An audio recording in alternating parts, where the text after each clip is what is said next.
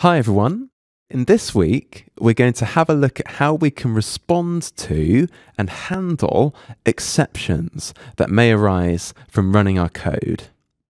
And we're going to have a look at a number of different approaches for responding to and handling exceptions. We're going to start by having a look at the try and catch clauses, where we try executing a piece of code, and that may or may not throw an exception.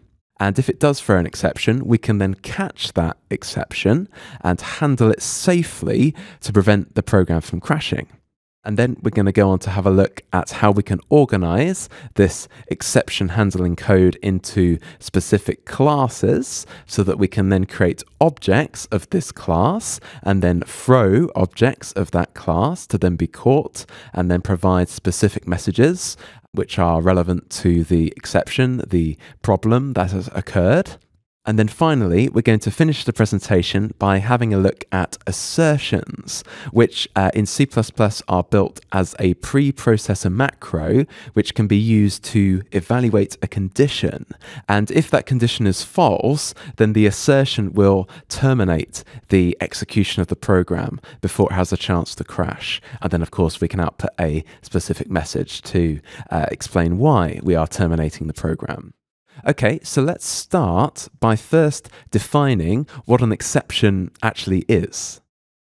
An exception is an event that occurs during the life of a program that could cause that program to act unreliably or even crash.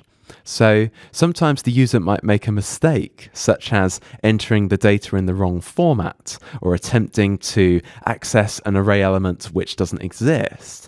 And that's what we mean by the term exception. An exception to the rule, an exception to the norm, okay? Something that wasn't anticipated or expected. And it's these types of exceptions that may cause problems for the program if it doesn't know how to safely handle it. So therefore, we have to almost provide an insurance mechanism. We have to code into our programs a way of handling some of these mistakes or exceptions that may arise when a user is using the program. And that's the key here. We want to try and write code that will handle exceptions safely so that the program doesn't crash and cause problems further downstream. And a common methodology to handling exceptions is to separate the code that detects the error from the code that handles it. And so we're going to have a look at a mechanism which will provide the ability to first define exceptions, and then to instantiate exceptions, and then to create blocks to detect and then handle the exceptions. Okay, so now let's have a look at the try and catch clauses. And so starting with the try block, that's where we place the code which we think might generate an exception. Remember, we said that we want to separate the detection of an exception to the code which handles it. So the try block is the possible detection of an exception. And then if we do detect an exception and we throw an exception, either implicitly or explicitly, we can then handle that exception in the catch block. So the try block corresponds with the detection of the exception, and then the catch block corresponds with the handling of that exception. And so when exceptions are thrown within the try block, that's when we pass the control to the handlers, which are the different catch clauses. So these catch clauses are known as the handlers, and we can declare multiple catch clauses for a try block. But of course, if no exceptions arise from the code which was tried, which was tested, then the handlers, these catch blocks, are ignored. We just move past them and then progress with the rest of the code. But if an exception is thrown, the control of the program then passes to a corresponding catch clause which can handle that exception. That's where the control of the program goes to. Okay, and the stipulation is that the handlers have to be defined immediately after the try blocks. It's possible to have multiple catch clauses, which we'll see in a moment, but they must be defined after the try blocks so that they correspond with the try block. So let's have a look at the syntax for setting up a try and catch block. So starting with the try block, as you can see, it is the keyword try, followed by a pair of braces. And then within those pair of braces, we put the code which we want to test to see whether that will generate an exception or not. So remember, this is the first part where we want to detect whether an exception is going to be generated or not. If it doesn't, then we ignore the handler, which is the catch block. As you can see here, we've only got one. But if it does generate an exception, then we then pass control to the handler. So as we said, we've only got one handler in this example, which actually, after the keyword catch, is a pair of parentheses, and within those brackets, we've got an ellipsis, 3 dots, okay? And this is a mechanism to catch any exception of any type or description. Later, we're going to have a look at setting up multiple catch clauses where we can be specific and state which type of exceptions that we want to then respond to in a different way.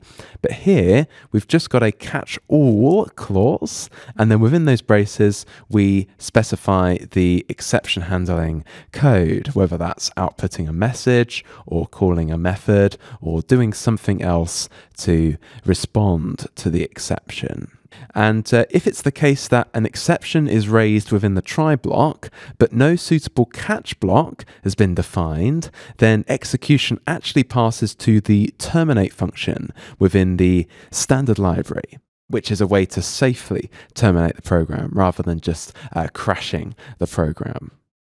And if it so happens that you want to test the entirety of a function for whether it generates an exception or not, you can actually declare the try and catch blocks as a replacement for the braces of a function. So you'll notice here that where you might have expected to specify a pair of braces for the function, and then within that function set up the try and catch blocks, which also have braces, you notice here that we don't have braces for the function, which at the top there is the return type and then the identifier, the function name. Instead, we can just set up the try block and braces, and then underneath that have a catch block or multiple catch blocks to represent the testing of that function. Okay, so now that we've had a look at the outline for the try and catch blocks, let's now have a look at how we can explicitly create and throw an exception. Now, this might be for testing purposes, whether we just want to test whether the catch block can catch an exception being thrown, or we may even hard code a condition to be met. And if a condition isn't met, if it evaluates to false, then we throw an exception to manually state that an exception has happened, and then we want it to be caught by the catch clause. So to explicitly throw an exception, we can use the throw keyword here, and the throw keyword accepts one parameter. So this could be a literal value, which may play a part in form of an error number, or even a particular value that has caused the exception that could then be printed to screen so that the user knows what has caused the exception. So you can reuse the problem values, if you like, to then put them back to the screen so the user knows what they are. Or they could even be specific messages, such as a string literal, which describes the error or the exception so that the user can know what's caused it. And you can also throw user-defined types as well, so you're not limited to just primitive values and types. And you can do this by invoking the constructor of this user-defined type. So this isn't actually passing the name of the class, I suppose you could say this is creating an anonymous object, because when we call the constructor, we do set values for data members within the constructor. And if it's a non-default constructor as well, we pass values to those data members to then set them. So I suppose you could say this is an anonymous object. We don't have an identifier for it, but as long as we have a catch clause set up to catch objects of that type, that class, then we can then match the anonymous object to that appropriate catch clause. Or indeed, we can actually create an object, an explicit object. In this case, it's a static object in the third green box here, and then throw that object. So that might be useful if that object contains erroneous data, or indeed other parts of that object require changing because they have thrown an exception. We then can pass that specific object, which is problematic, and then respond to it with an appropriate action or message. And that specific object may well be created anyway throughout the course of the program, so we don't have to set another one up in order to be able to throw it. We can just throw the one which has already been created. Okay, so throwing an exception has both the benefit of actually explicitly declaring that an exception has happened, and it also has the benefit of being able to pass specific information referring to the exception that's going to be useful to the user when it's output to the screen, and give the user some direction, or throw the object itself which has caused the exception, or one of the values of the data members within the object has caused the exception and requires modification. And then we can set up corresponding catch clauses to catch certain types of exception. And it's worth saying that each catch clause can only catch one type of exception. So we can't have multiple types within the same catch clause. But what we can do is we can chain these catch clauses. So for every try block, we can have multiple catch clauses which will respond to one type of exception. So that when a particular type of exception is thrown, the corresponding catch clause, the handler, can then be invoked so that we can then see a specific response, whether that's outputting a particular error message or providing a specific direction to the user, or indeed calling a function based on that exception. Which is really important because we're likely to encounter more than one problem, more than one exception throughout the lifetime of our code. And even a few lines in a block of code can generate multiple types of exceptions, from formatting to errors with the inputs to wrong file types, wrong locations, etc. So basically, this allows us to provide different responses to different types of exceptions that may be generated. We just have to match the type of exception that is thrown in the try block to the corresponding arguments within the parameters of the catch clause. And then even with multiple catch clauses which each provide specific responses to a particular exception, we can still also have a catch-all exception. If you remember, that uses the three dots, the ellipsis at the bottom, which essentially acts like an else statement. So if it's none of the above, then run this one as the last resort, as the default, to catch a generic type of exception, which will help catch any other types of exception that may be generated that we haven't anticipated from our try block. And then we can provide a generic response, as unfortunately we probably won't know what type of exception it is. Otherwise, we would have accounted for it in the specific catch clauses. And okay, let's put this all together now and have a look at an example. So if we have a look here, we've got a try block which asks us to type in the size of an array. And if the size of this array happens to be less than 1, then we can throw the literal integer 1, which if we have a look down to the catch clause, it's the second one where it's got a corresponding integer argument. That's actually going to be passed as a parameter into that argument, the value of 1, so that we can then output that to screen, just so we know what's caused the exception.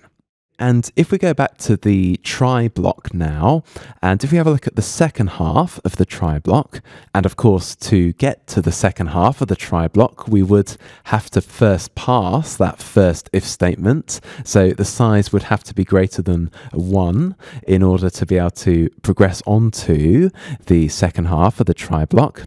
Because, of course, remember, if the exception is thrown, the control of the program is passed to the handler, which is the catch block. We jump down to that. So assuming that the size checks out, we're greater than 1, we can then use that size to create an array, which is the character array there, new char array. And the next test is not the size of the array, but whether we can actually create and instantiate the array based on that size of elements. So this would test to see that we can actually create the array and we've not run out of space. So if the buffer has the value of 0, i.e. it's not been instantiated, we can throw an out-of-memory string literal, which then passes the control to the catch handler, which in this case is char pointer, because remember, string is an array of characters. So that then passes that message to that pointer so that we can then print that message out to the screen. So those are our two specific exception handlers there. We've got the size of the array and the memory test. And then if in case another exception is thrown that we weren't anticipating, then we've also got a catch-all handler right at the bottom. Remember, that acts as the else statement. So if we have an exception that is different to all of the above, then we can default to this one, which just prints out a generic message of exception. Okay, so I hope that makes sense. That's just an example of where we could use some specific exception handling code and also provide a catch-all response to a typical requirement of setting up an array in our code. And just before we go on to have a look at exception classes, we've got a note here regarding the syntax of using the throw keyword with regards to our function signatures. Okay, so we can actually state the throw keyword after the function signature, the return type and the name of the function, and we can also specify the types of exceptions that can be thrown as parameters after that throw keyword. And then this can actually limit the exceptions which will be thrown to the specified types. So if we don't specify any types within the throw keyword parameters after the function name, the program may well compile, but it won't be able to execute correctly, especially if an exception occurs through that function. Therefore, the types that we specify within the throw keyword allow us to have more control over the types of exceptions which can be thrown or not. And so actually omitting that throw keyword and not specifying what types of exceptions can be thrown, this then removes those restrictions as to which exceptions can be thrown or not. And all of the catch clauses that are specified within that function can actually be executed. And the equivalent of this, if we want to specify the throw keyword within the function signature after the function name, would be to include the ellipsis, the 3 dots, in the parameters of the throw keyword. Okay, so like most things with C++, we can be really specific in what we state explicitly in terms of what we allow and what we don't allow when we come to throw exceptions within any given function. And if you do decide to write the keyword throw explicitly within your function signature, just remember that this is not going to be checked at compile time. Okay, so you just remember that you have to state this correctly because it's not going to be managed by the compiler. So with that said, let's now go on and have a look at how we can arrange our exception handling code into classes. And what we can do is we can actually inherit from the exception class itself. So let's take a look at that now. Like Java, C++ has its own exception hierarchy. And even though that the names of the classes in the Java exception hierarchy may differ to the names of the classes in the C++ exception hierarchy, the principle is the same, where there is an exception class that acts as the base class, the parent class, and then has a number of derived and specialized classes, the children classes, which specialize in providing information for a specific error, such as in the C++ hierarchy, the children classes of the exception class are classes like runtime error or bad alloc or logic error or bad cast. And even though we're not going to have a look at those particular classes in this lecture, what we will do is we'll set up our own exception class, so we get a chance to create our own class specific to our program, so that we can then inherit from the exception base class, parent class, and then override its key member function, which is what. That's the member function that we're going to override to provide a specific message for our type of exception that we're setting up a class to manage. And so if we want to set up our own exception class to then inherit from the base exception class, which by the way is located in the standard library, we'd actually need to include the exception header. So in the next slides, you'll see the include preprocessor directive and the exception header there to get access to this exception base class. And then if you have a look at the blue box here, we actually see the implementation of an overridden form of the what function, which is first defined within the exception parent class. And in this example here, we've created our own exception class called myException. And then we've got the public inheritance of exception, as you see there in the class definition. This function, the what member function of the exception parent class, is what we want to override. So remember, we need to define this within our exception class. So it has the signature of virtual constant char pointer, and then the member function name is what, and then it has a constant throw specifier at the end there. Okay, so it's expecting to throw something within it. So remember, we looked at that in the previous slide. And all it does is just return a message. So what we want to do is we want to provide a specific message in the form of a char array. So we're going to return a pointer to a char array. That's why our return type is char pointer. It's going to be a constant char pointer as well. We don't want to change it, and we don't want to change the object that's invoking this member function either. So we've made it constant. We want to just write a message that's specific to the exception that's happened, so that we can then return that and then print it to screen. Okay, so let's take a look at an example of this on the next slide. And you'll notice here that we've defined our own IO exception class in the blue box, which I assume stands for input-output exception, something to do with a type of exception that may occur when attempting to input data or output data, presumably something to do with the formatting of that.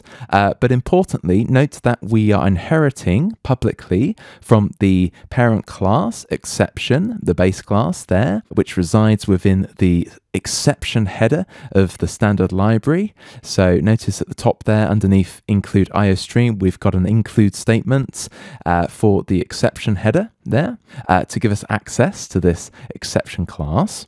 And then note within the public interface of this IO exception class, we've overridden the what member function of exception. And there we are returning a specific message to this type of exception. And there we return the message controller error.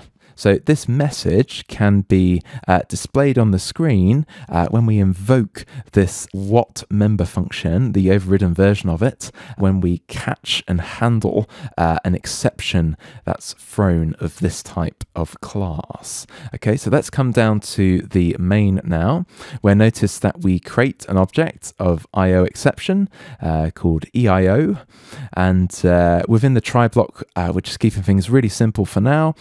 We're just throwing the EIO object and then catch it with an appropriate handler there. And notice the catch block underneath the try block, which actually takes a reference to a IO exception object called E. So this is a way of avoiding copying into a brand new object. We're actually looking for a reference, a memory address of type IO exception. So we can just refer directly to the object which was already created, and then through that parameter E, we just call the what member function, which of course prints out that specific message, the customized message of controller error, okay, for this type of exception.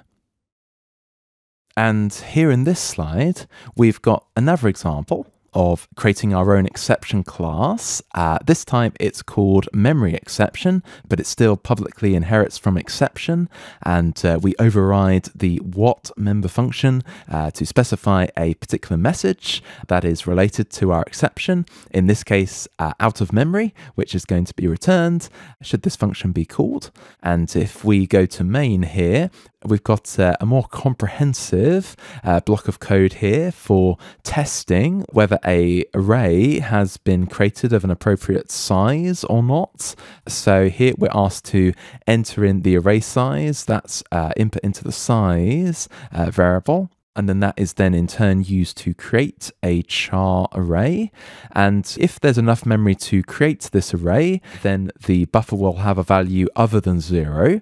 But if there isn't enough memory to create this array, then buffer will still have the value of 0. So therefore, we can then throw a memory exception. And here, what we're doing is we're actually calling the constructor of memory exception, where here we don't actually see the explicit version of that constructor being defined. So regardless though, we'll call the implicit version of the constructor. And what it will do here is throw an anonymous object, because we're not giving it an identifier. We haven't created an object of the memory exception class with any kind of object name. So this is going to be thrown as an anonymous object, but it can then be caught by a corresponding catch block. And here you'll see that.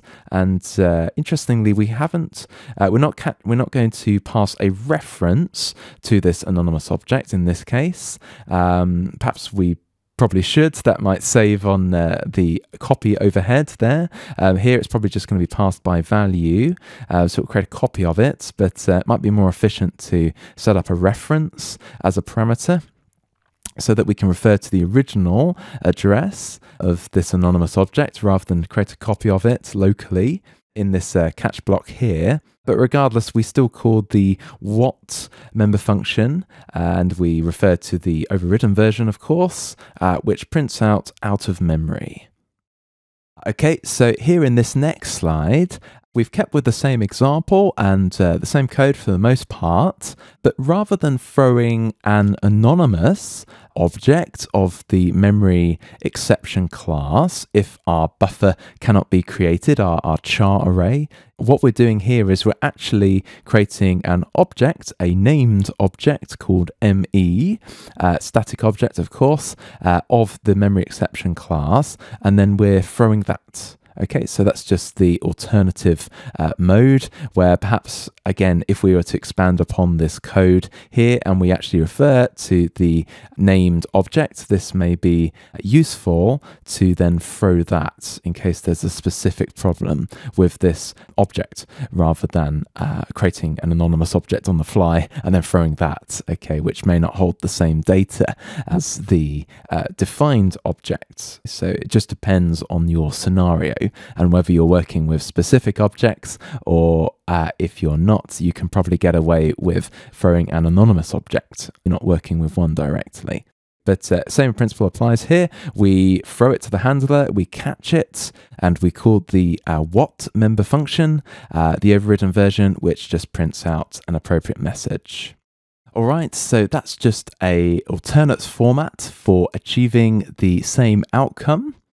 And if we have a look at this slide here, we've got a similar example where we're creating an object, a static object of the myException class. This is a user-defined class. But notice there in main that we're actually passing a value to the non-default constructor. And if you remember, we said that throwing an exception has the dual purpose of, first of all, detecting a problem and raising that. And then we can pass specific information, like an error number or a problematic value, so that can then be printed to screen. And that's exactly what's happening here, because we are passing the literal value of 100 into the non-default constructor, and then assigning it to the data member called data.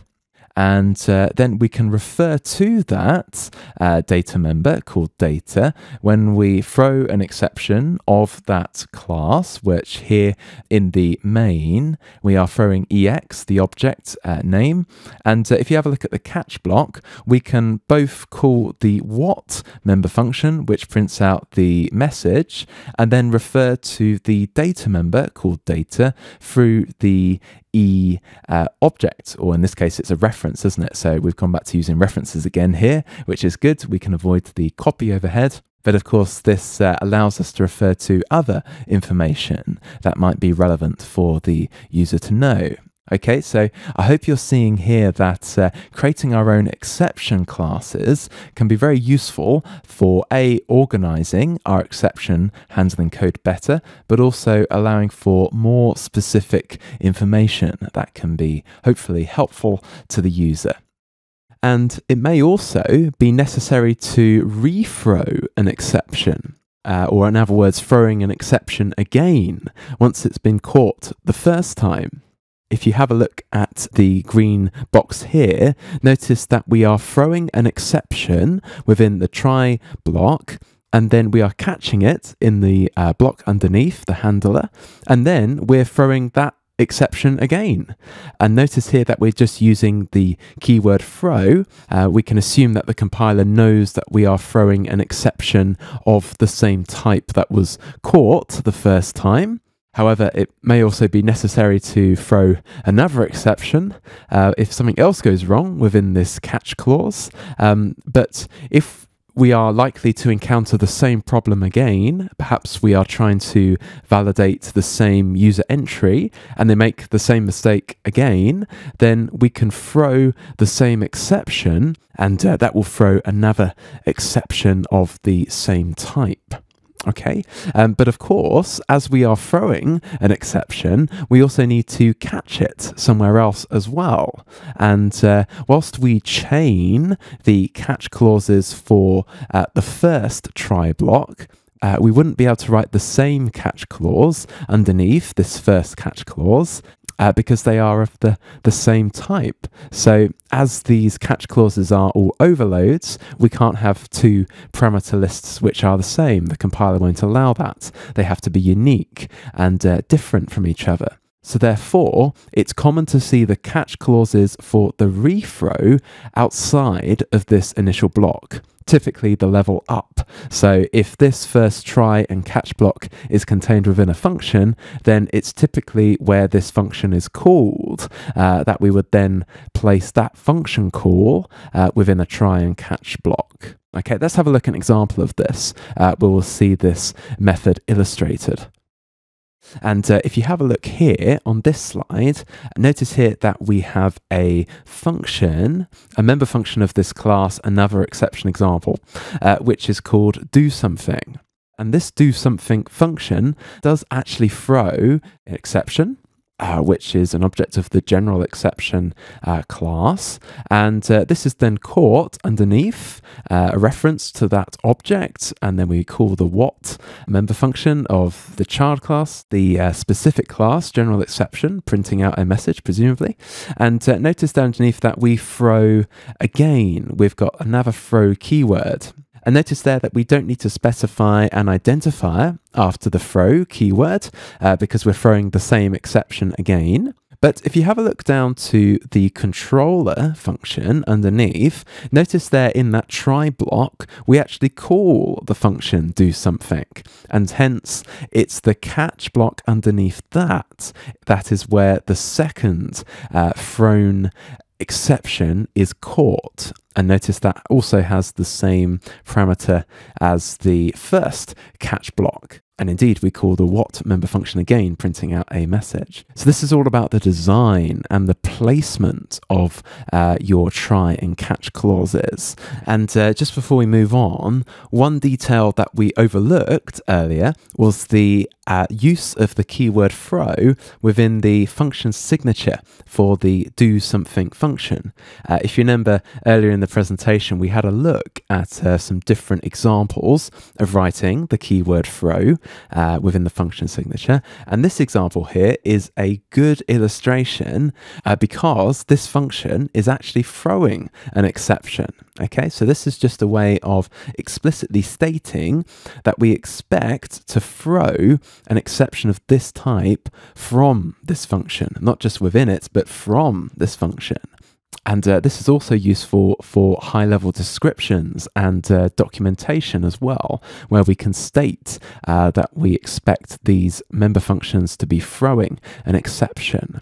We may want to think a bit more carefully about the design of these functions too, because notice here that we've got the same catch clause in both the do something function and the controller function. Now, we said that the catch clause for the controller was to catch the thrown exception from the do something function, but what we could do is we could separate the code which throws the exceptions from the code which catches them. Rather than repeating the same catch blocks in most functions, if we're going to be catching them from other functions, we could actually locate all of the catch clauses within a central function, such as controller in this case, and therefore we could remove the catch clause from the do something and instead just throw the exception so that it can be caught within the controller.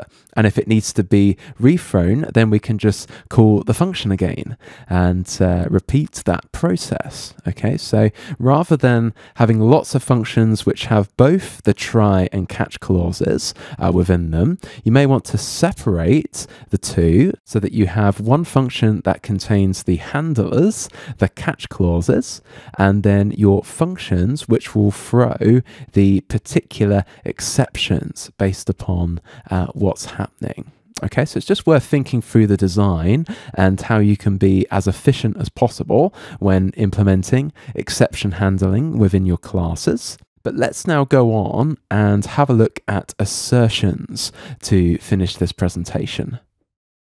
And whilst the exception handling code that we've seen so far in terms of try and catch blocks tend to operate at runtime, assertions, on the other hand, operate at compile time. And even so before compile time as well, because they're built as preprocessor macros. If you remember, we had a look at preprocessor directives in the first week, looking at where we can set up macros to run certain blocks of code or not. And the assertions in C++ are built as equivalent preprocessor macros, where they can evaluate a given condition And that tends to be checking parameters, as we're going to see.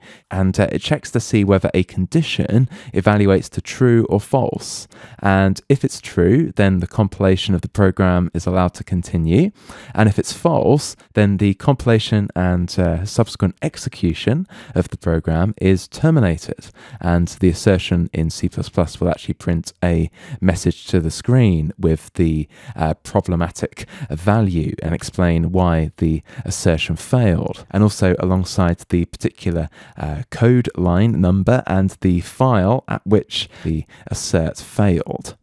Okay, so the condition has to evaluate to an integer value, which is anything other than 0. And so we can make use of C++'s assert command by including the assert header, as seen below. And then that allows us to use the assert function, you could say, the preprocessor macro, and then within a pair of parentheses, we would write the condition where we want to compare values.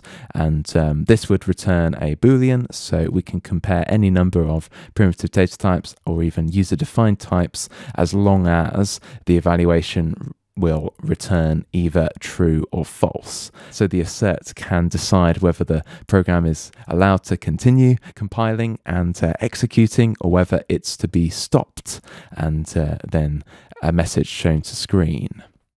And so once we have finished setting up all of the different assertions to check particular parameter values or array boundaries, rather than actually deleting this code, the assert statements in every single function, it's far easier to actually just turn the assertion checking off by defining a macro at the top of the particular file that includes assertions. Okay, so we can do that by defining ndebug. Which stands for no debug. Okay, so it saves us having to delete all of this assertion checking code, because of course, remember that these assertions are going to be checked pre-compilation. They're not going to check values at runtime, so we wouldn't really need to include this code within the final source code, the final executable of the program. And so rather than deleting them, it's just easier to turn this assertion checking ability off, and then we can rely on our exception handling code, the try and catch blocks, to catch any particular user runtime errors, such as entering data in the wrong format or cannot find the file directory, etc. Okay, so let's take a look at an example of this.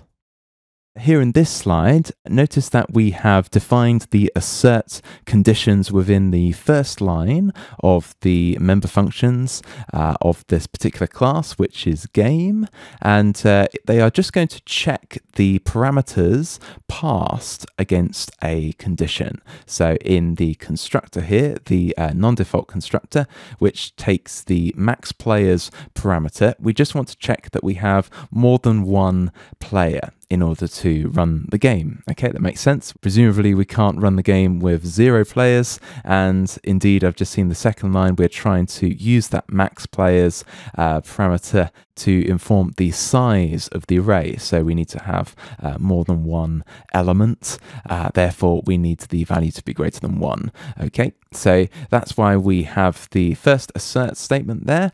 And in the getPlayer member function here, which takes an index, we are checking to see that the index is greater than or equal to 0, and indeed is less than the top boundary, which is the maximum number of players, which was entered above. Okay, so again, these are just assert statements placed in the first line of the functions to check the parameters, check that they adhere to the particular logic of the functions. Okay. And if we have a look at this slide here, we see an example where the assertion has failed. Okay, and this looks to be on the first assertion check, which is referring to max players. Obviously, the number of max players that we entered wasn't greater than 1. Therefore, we have this statement here to say that this assertion failed. And remember that if any of the assertions fail, then that will actually terminate the program. So we're not able to continue with the program as this first assertion failed. So the array wouldn't be set up correctly, and therefore we wouldn't be able to input data into the array correctly either. So it's important that we stop the program before even more problems may happen.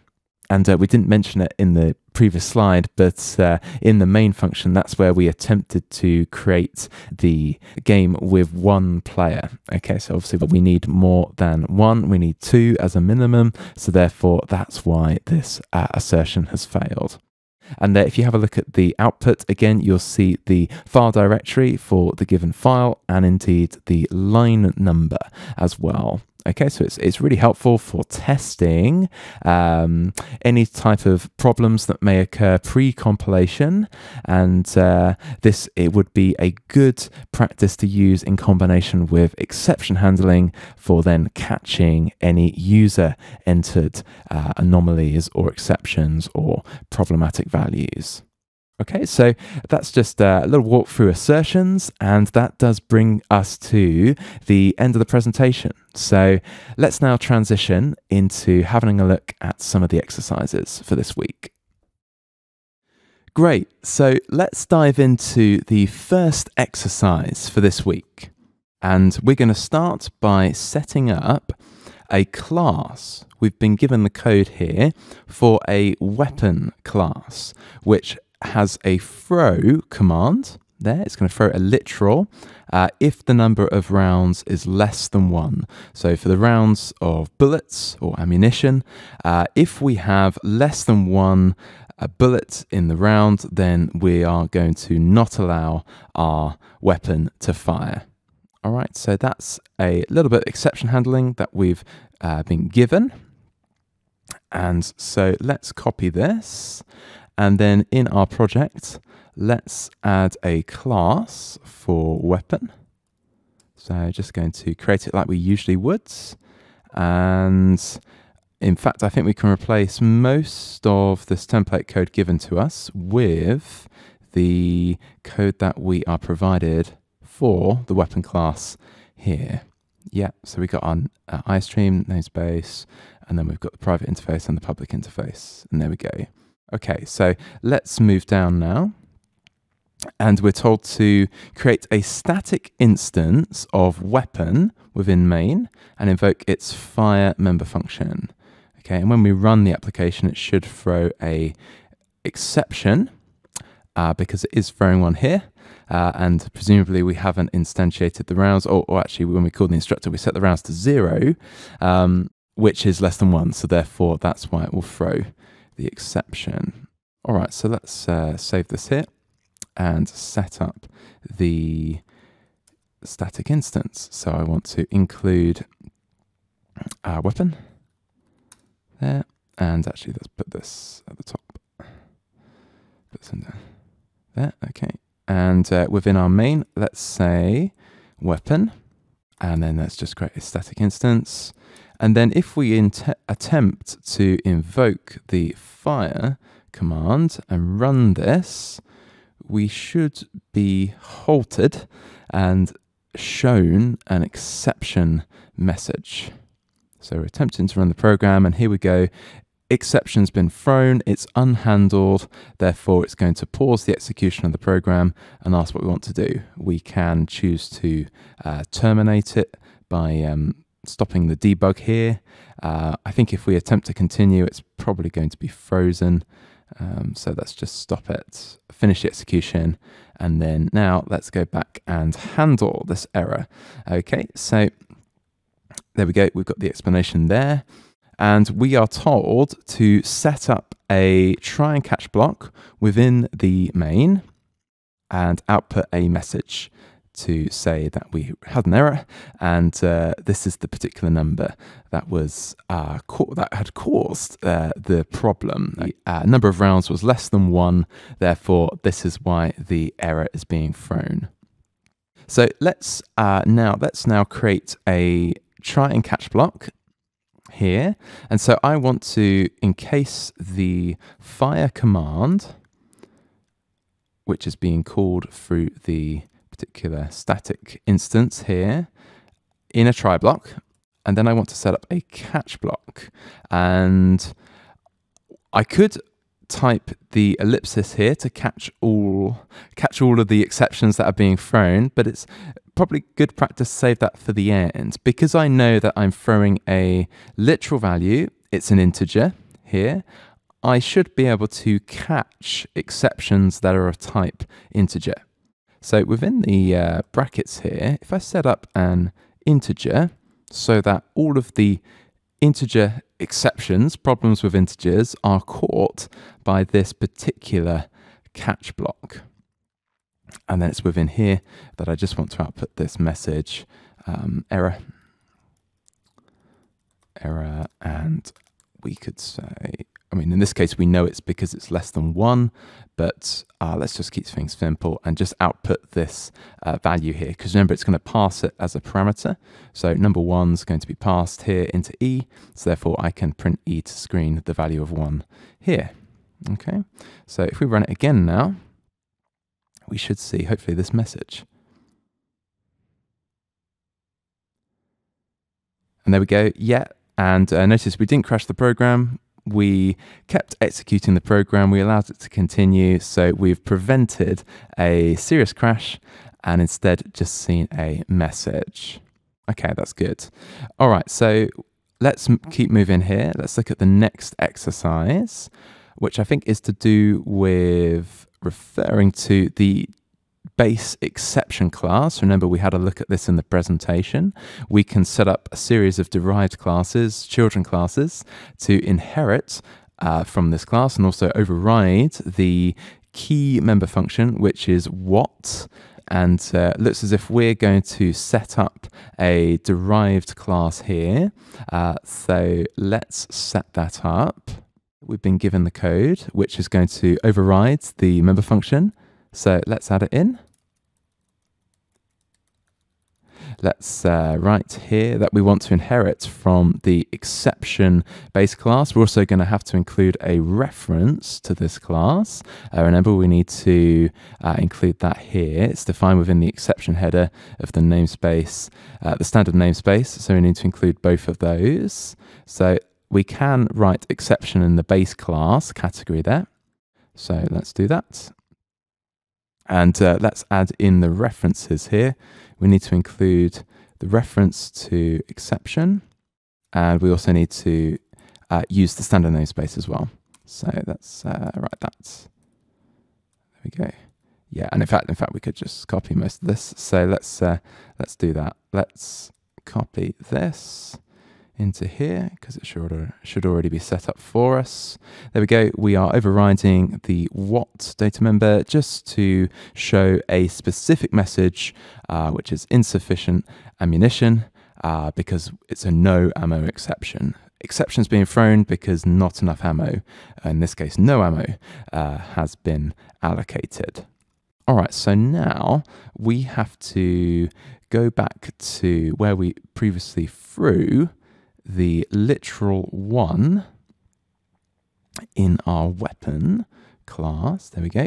And we want to now set up a private data member of this weapon no ammo exception. So we probably need to include a reference to that. Let's include this here. No ammo exception, the header file to that. There we go.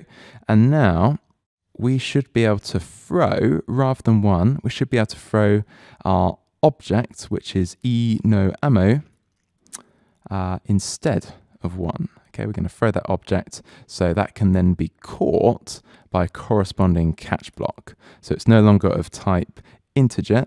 It's now going to be of this custom user-defined type, which is no ammo exception. So we're actually going to have to include a reference to it here as well. Lots of references. So let's put that in here. No exception, just so that we can catch it. No ammo exception. And let's set up a reference here, just so we don't have too much copying going on. Want to reduce the copy overhead. So all we should need to do here is just call the what member function, because that returns the message that we want to print to the screen. So if we run this now, hopefully we'll see the specific message that we intended to print. There we go, insufficient ammunition. Yes, we get a more particular message for this particular type of exception. There we go. So hopefully this is making sense so far. That was exercise 2 there. Okay, so hopefully you should get on fairly well with that. And that hopefully should get you started then. I think the rest of the exercises ask you to create your own specific exception classes. I think this looks like one here, magazine full exception.